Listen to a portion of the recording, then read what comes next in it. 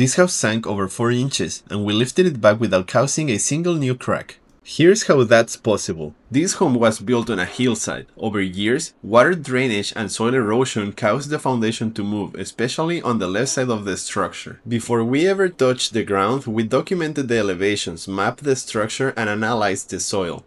The data showed rocky soils and limestone deep below the house, and once excavation started, that information was confirmed in the field.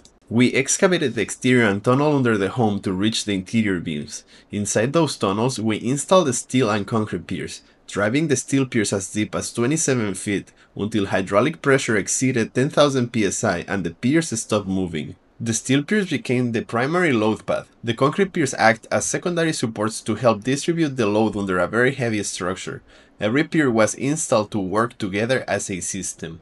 Once all piers were in place, we set the bottle jacks and began the lift. Over 3 hours, we'll lift the house 4.5 inches. This is why foundation repair isn't about patching cracks. It's about understanding soil, verifying depth, confirming load, and lifting the structure correctly.